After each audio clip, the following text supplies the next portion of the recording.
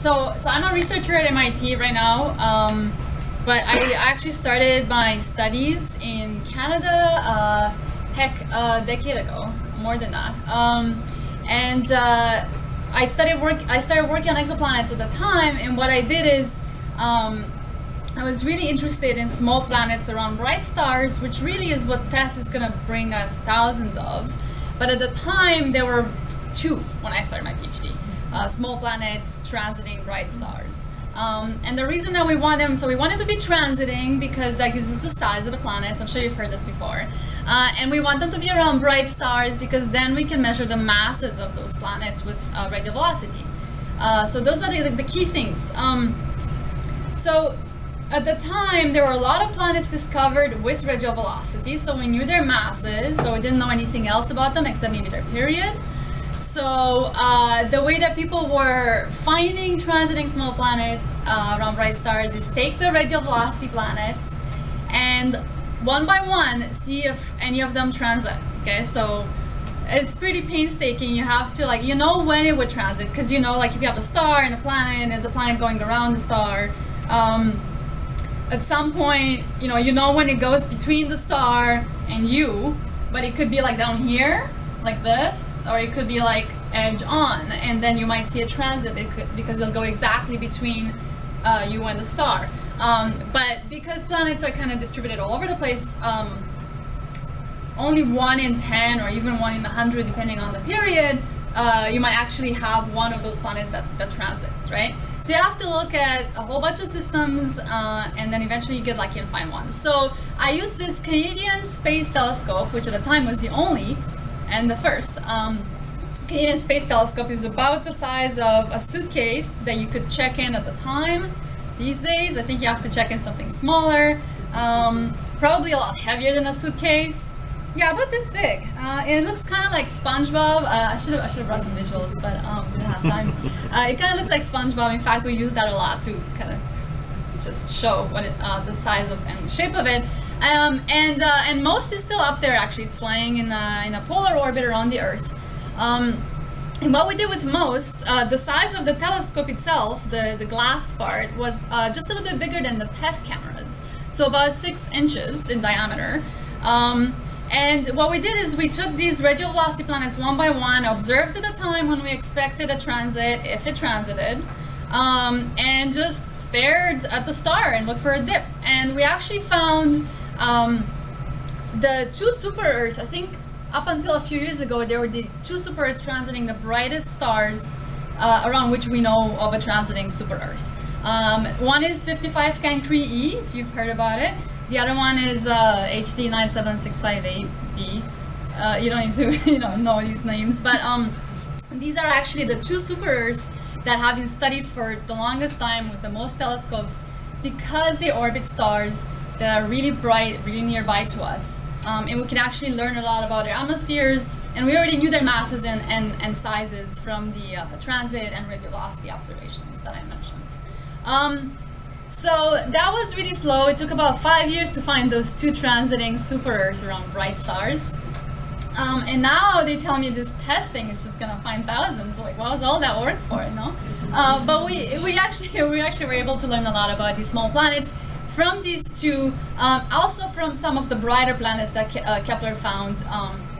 K2, the new Kepler, in a sense, is also finding some small planets around bright stars. And these are all informing our understanding of small planets, so that when we find TESS planets, we will know better which ones to pick for follow-up observations with the James Webb and other kinds of telescopes with which we will look at their atmospheres.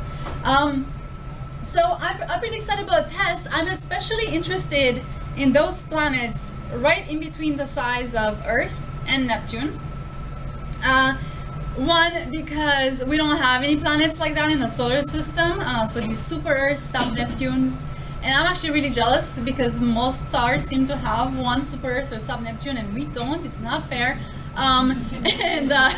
Because nature did something where just in that size range between Earth and Neptune is where you're transitioning from rocky to gaseous. And they just thought it'd be funny not to give us one of those planets that tells us about that transition and where it happens, and just figure we'll just put them around other stars so you guys can just find out the hard way. So I'm really interested in that transition. How do you go from rocky to gaseous? Does it depend on, is it like a particular size, like Eliza said earlier? We do kind of know that planets bigger than 1.5 Earth radii generally are gaseous, and smaller than that generally are rocky. But that's all we can say so far. What I want to know is those really like small but puffy ones and those big dense ones, why are they outliers? Like, is there something about their star that's making those planets not fit in with the rest of the distribution? Or is it just random? Hopefully not. It's probably not random, but I want to look for trends in the composition of those small planets as a function of how they formed and where they formed. And TESS, by giving us both sizes and then with follow-up observations, the masses of those planets, we'll have all the information we need to actually start plotting up on a figure, you know, masses and radii as a function of anything else we know about the planet, so we can figure out if there are any patterns in the composition of these small planets. So yeah, that's my interest, super Earth and sub-Neptunes, eventually habitable Earth, but we're not quite there yet. So these super Earth and sub-Neptunes are what we're studying right now, and in the next decade we're going to start studying in more detail rocky planets, really small planets as well. So that's pretty much what I wanted to say. I'm happy to take any questions. Yeah. Why are you focusing on the size between Earth and Neptune? What is the reasoning for that? Right. So one reason is because that's where this transition between rocky and gaseous happens, and I want to understand at what size or mass or around what kind of star does that transition happen. The other reason is really just practical. These are the planets that are more likely to have, so sub-Neptunes will have a larger atmosphere than a rocky planet. And interestingly enough, the way that we look at the atmospheres of these planets these days is using transmission spectroscopy. So you're looking through the atmosphere of the planet. You get light from the star, goes through the planet's atmosphere and comes to us. So we get that light with a spectrum of the planet's atmosphere imprinted on it, and that's how we know what's in the atmosphere. The bigger that atmosphere is, the better signal we get, right? So if you can think about it the other way, so if you take Earth, no light goes through the Earth. Or a rocky planet with no atmosphere, no light goes through because it's just rock, it blocks all the light. If you have a little bit of atmosphere around that planet, you'll get a little bit of a signal, but it's still going to be pretty tiny and hard to detect. If you have a lot of atmosphere, you can get more signal. You can better see what's inside the atmosphere. So it's a bit of a catch-22 where we really want to study small rocky planets, but it's easier to study puffier planets with bigger atmospheres. So it's really just a stepping stone to eventually understanding smaller planets. Yeah? What's the latest theory regarding some of these retrograde hot Jupiters? Like if you were teaching an astronomy class, how would you... that's come up in right. our class, and kind of like the gentleman that spoke before, you say that there's like, oh, we just don't know. Well, so there are a couple of theories. One is that those Jupiters may have had a complicated dynamical history. So at some point during their formation, probably their migration from farther in the disk, in the protoplanetary disk, close to their stars, they just got hit by other planets, had various interactions, maybe even with the whole star, that kind of sent them in this crazy orbit. But so that would be the main idea. It's a little difficult to confirm that because we don't know what these systems were like when they're young.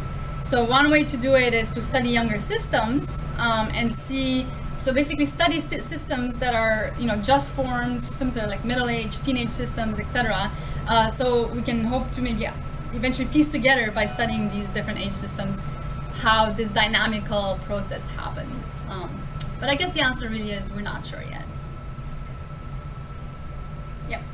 So for the spectral analysis that you want to do in the future, is there another mission plan for that, or is it something you're going to be doing from Earth? Where are you going to get the data for the spectral analysis? That's a great question. So, Yeah, so James Webb, everyone talks about James Webb because it's going to be the most sensitive one that's coming up soon.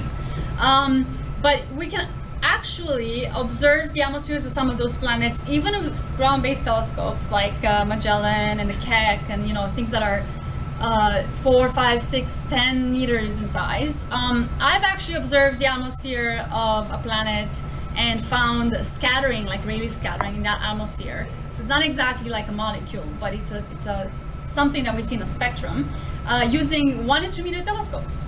So pretty small by astronomical standards telescopes on the ground. So it's possible to do some of this work with smaller telescopes if you can just get enough data. Now, James Webb really will make the biggest dent in progress in this direction. There's also a mission that was recently approved called Ariel, and that's a European agency, space agency mission. And that mission is gonna be kind of like James Webb, but smaller and exclusively focused on looking at the atmospheres of exoplanets. No other astronomy. And that's a decade from now, launch. So that will be kind of the next one. There's a question here. All right. Oh, sorry.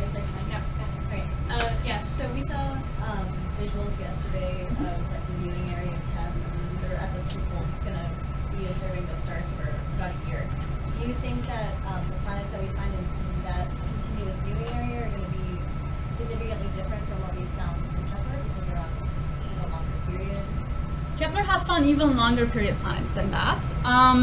So I'm glad you asked that though, because my interest is, you know, a lot of people are focusing on finding planets in the habitable zones of M dwarfs because they're easier to study. There's lots of good reasons to look for those.